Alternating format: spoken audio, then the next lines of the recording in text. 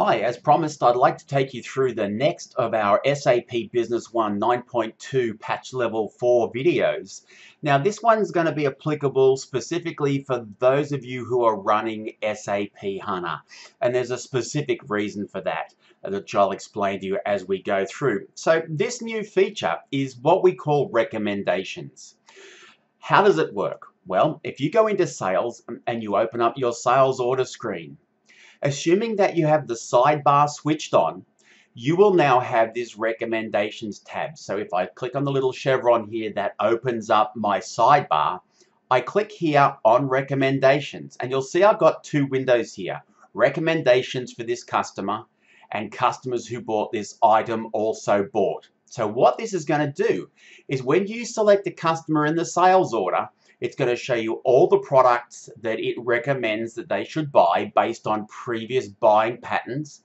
And then it's also going to look at other customers in the system and it's going to make suggestions based on what those other customers bought that might be applicable for this customer. So there's some pretty, what's the word? I was going to say pretty complex, but yeah, why not? Let's use that word. There's some pretty complex algorithms that get run in the background on a batch process.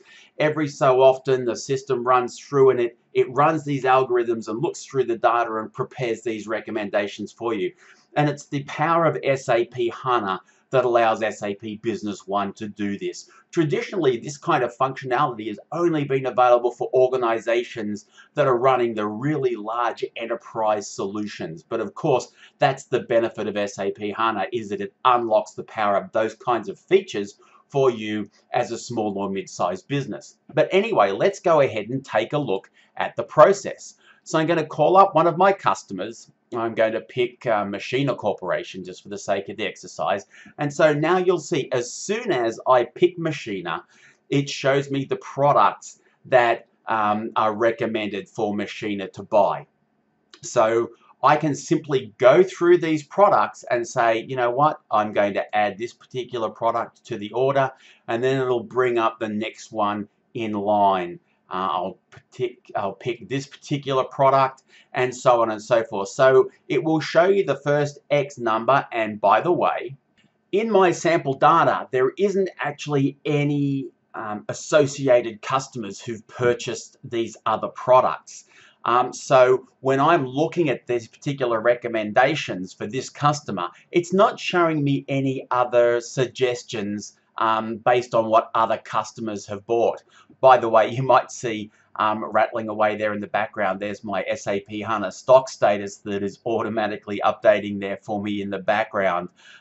So, you know, you've got all of this functionality available to you. All you need to do is to switch it on. Now, if you're looking at your system and you're not seeing this sidebar, well, what you need to do is you need to go here into your administration. You need to go into your system initialization and you go into your general settings. You need to make sure that you have enabled the sidebar in the windows to display the link dashboard. So what that's going to do is that is going to make that additional sidebar available for you. All right, so that's the capability. If you've got any questions about that, if you've got any questions about moving to patch level 4, perhaps you're running on Microsoft SQL Server and you're interested in moving to SAP HANA, well, pick up the phone, call one of the leverage team on 1300 045 046. We'll be more than happy to talk with you and explain to you how you can take advantage of this functionality and a lot more that is unlocked for you when you move to SAP Business One version 9.2, which is powered by SAP HANA. Thanks very much.